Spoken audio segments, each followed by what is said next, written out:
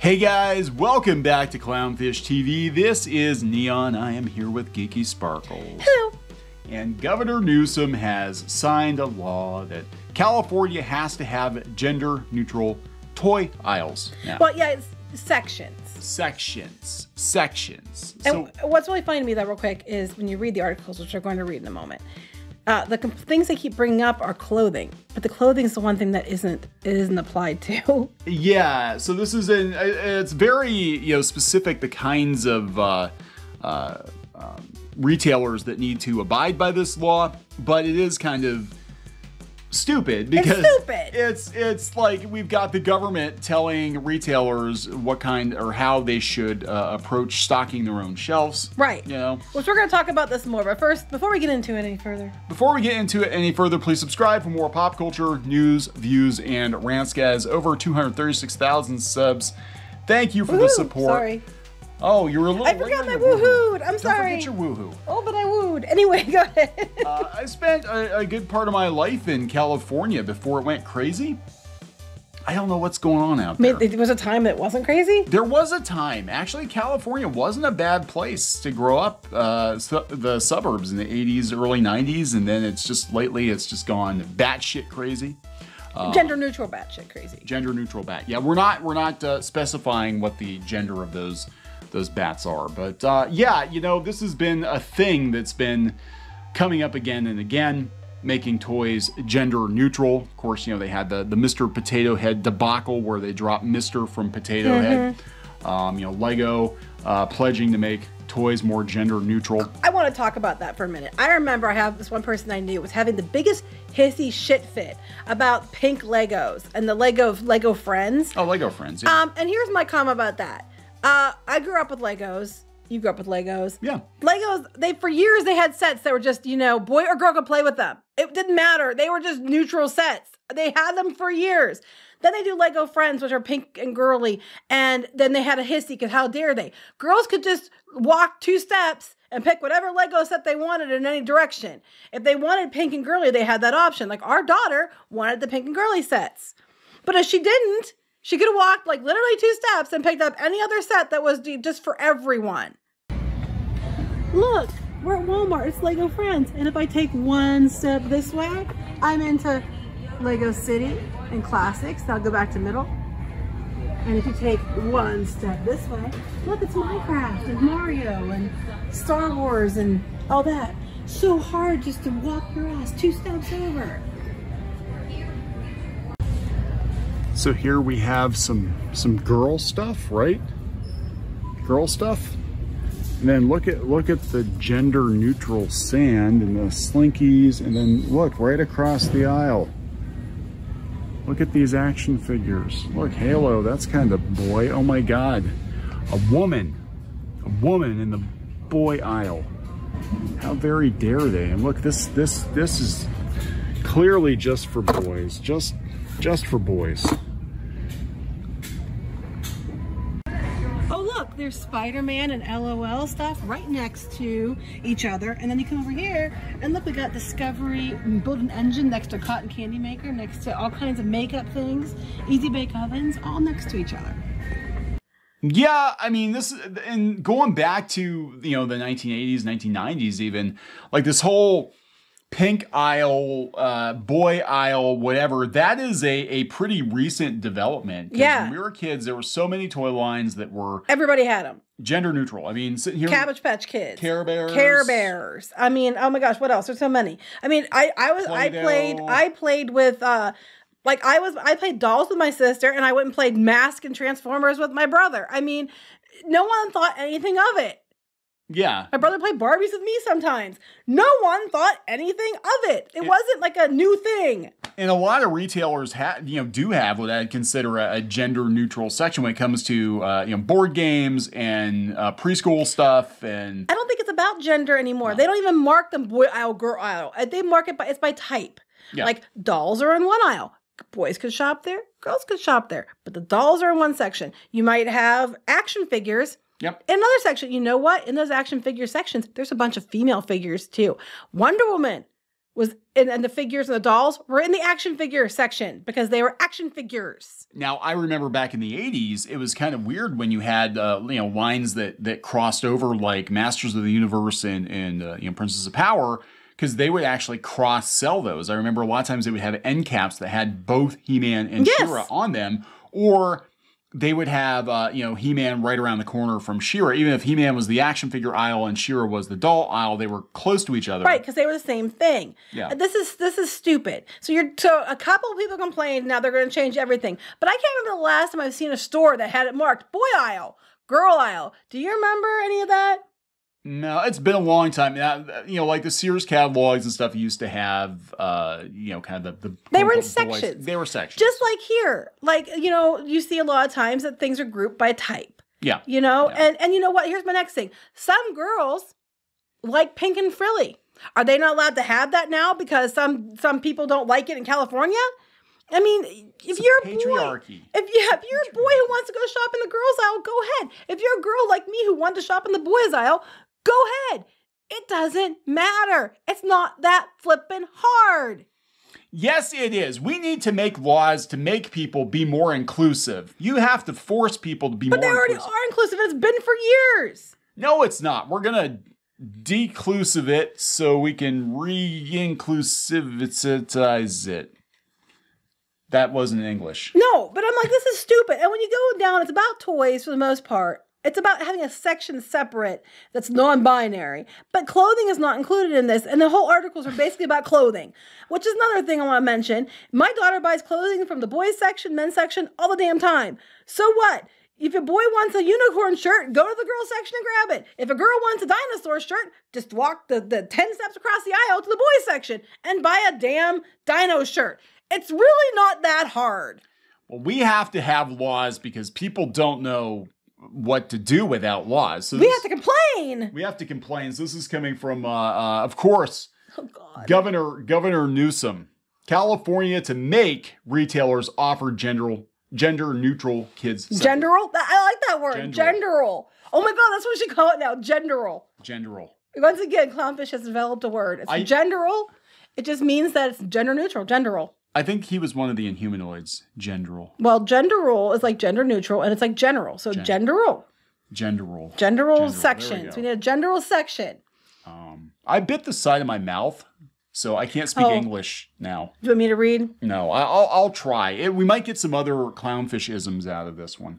A new California law will require big retailers to create gender-neutral departments for some toys and childcare items, signaling an increasing shift away from gender labels by younger consumers. But what? Okay, if you go to the baby section, for example, the diapers, for the most part, except unless they have like characters on them, it's for boys or girls. Yeah. Baby wash, boys or girls. The legislation signed by Governor Newsom over the weekend is the first of its kind in the U.S. and probably the only one.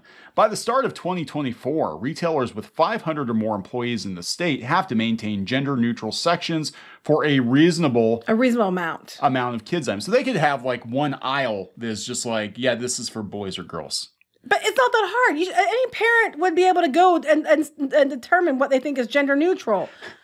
Clothing isn't included. Exactly. Retailers that fail to comply may face a fine of $500. Okay. If you have 500 employees, $500 is nothing. Mm-hmm. It is nothing. This is all about virtue signaling. Mm-hmm. This is all like, look how progressive and diverse and inclusive we are, guys. We passed a law to make those bad toy stores be more inclusive. $500? They ring that up in about 2 minutes. Yeah. They're like, one sale at Christmas time. Fine, Newsom. Here's your $500. Shut the hell up. Let's go back to stocking Barbies in the pink aisle over there. Because a lot of them are pink. I'm sorry. And I don't think it's fair to tell the majority of kids who want the pink dolls or whatever, or the boys that want, certain things they want, that they're not allowed to like that because that's terrible. Because some kids that make up a small percentage, or mostly their parents who are dumbasses and can't just, walk down another aisle, want to complain.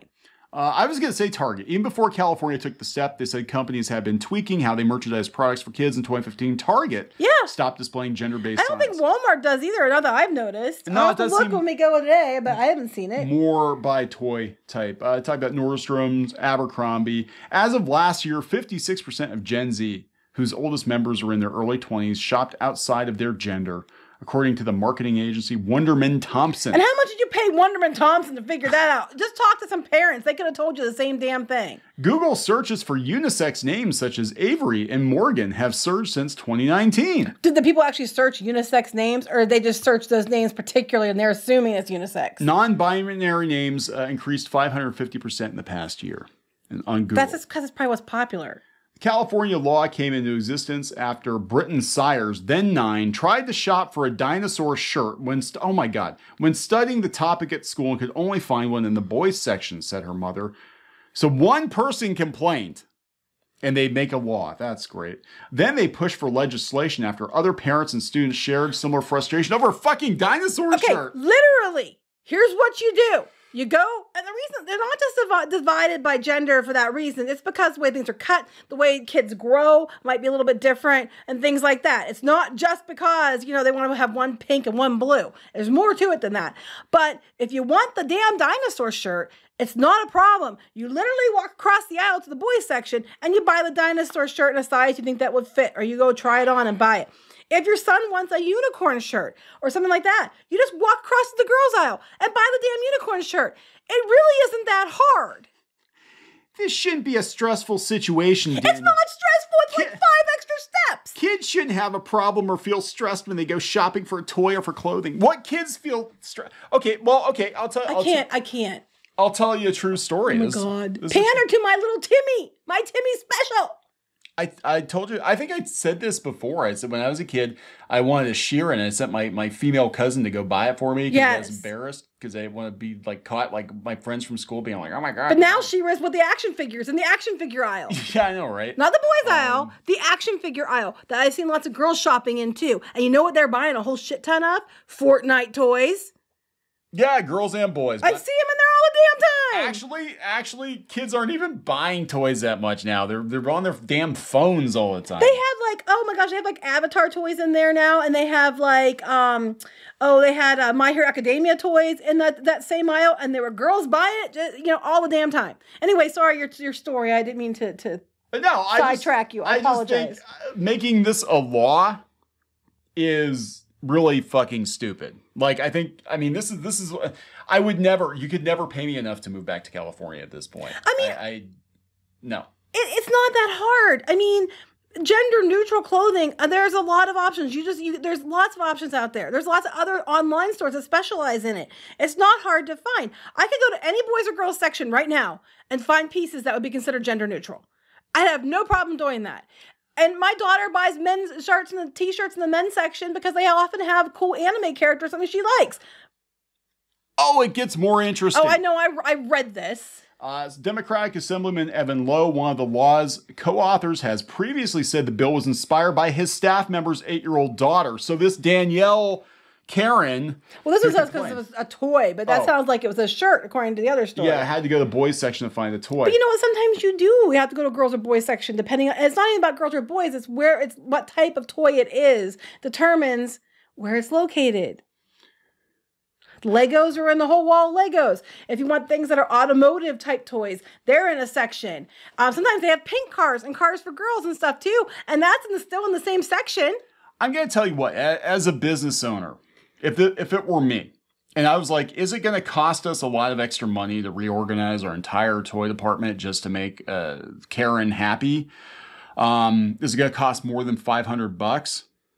I'd be like, fuck it, I'll just pay the $500 and get on with it. Well, yeah. I'm just like, I think it's going to confuse people too. Like, okay, for the 5 people that are complaining, we'll be nice. For the 5% that are complaining, there's 95% that have no problem with it. So what's going to happen is people are going to go in to try to find things, not going to be able to find anything. It's going to confuse most of your consumers, and they're going to lose sales. This is dumb. It's just, it already is kind of divided by type of toy, not boy aisle, girl aisle. It's not that hard. You literally just walk down. And a lot of toy manufacturers have done things to make it easier. Like, I know Easy Bake Ovens. Yeah. They actually have made them more gender neutral because there are a lot of boys who like the Easy Bake Ovens as well. And they were like, yo, that's a good point. And they've changed it. And you can find it in a section that has a lot. Usually it's in a section, it's usually around a girls aisle, but it's a section that has like that kind of material. It has like crafty things, how you make things, that kind of stuff. It's all together. Kids' toys, little infant child and the preschool toys, they're all lumped together. They're not divided by girl, boy usually. No. This is just dumb. It's like doll aisle, action figure aisle, gaming aisle. It's kind of like that now. Yeah, this is California. This is why I would never move back. So this little girl likes pink fancy dolls. She's not allowed to have that anymore because 5% of kids don't like having gender pink on things. Maybe she has a machine gun with her or something. I mean, I'd buy a Barbie with a machine gun. Oh, it was like that. What was that one Barbie doll that had the G.I. Joe voice chip or something? Oh my God, they got mixed up. Yeah, that's going to be mandated next. It's going to be, they're going to tell the toy companies, you have to do this. Barbie's already doing all kinds of things for different diversity things, and they're in the doll aisle. Because they put Barbie in the action figure aisle, it's going to be very confusing to consumers. I want Barbie with machine gun legs. Oh, or like sword legs, like in sword legs, like in Kingsman. Kingsman. Yeah, I want Barbie with freaking sword legs. There you sword legs go. Barbie. Badass sword legs Barbie. That's what you're gonna call it, badass Barbie. Badass Barbie. $500. That's all it cost you. I'd be like, yeah, piss off. Here's $500. Who should I make the check out to? Here, oh wait, here, I want to read this. Here's comments. This is exactly what I said. They did this in Hamleys in London about 7 years ago. It was a disaster. Parents complained as they couldn't find the stuff their kids moaned at them, and it took ages. Now they had floors that were color coded and stuff like that, but they've changed it all back because they took it out because people complained and it was a mess. Because that's why I was saying people aren't gonna be able to find what they need because like, oh, it's a doll. It'll be in the doll aisle. Yeah. No! They're probably like, well, Barbie's over here, but then like the Disney princess dolls are over with the Hot Wheels for some reason. What the hell? Yeah, it's going to be confusing. I mean, it already is. It's already set up in a way that like, okay, a lot of the aisles, they might have like, I've seen it this way too. On one side, it has stuff that skews more male, and on one side of the aisle, it has stuff that skews more female. So they go down the aisles, and then there's both. I mean, it's not that hard. You just walk to a different aisle. You just walk across the walkway to the other section. It really isn't that difficult. I'm sorry. Yeah. Anyway, we gotta wrap this up. This is fucking stupid. This is just stupid. Please subscribe for more pop culture, news, views, and rants, guys. We'll talk to you later. Bye.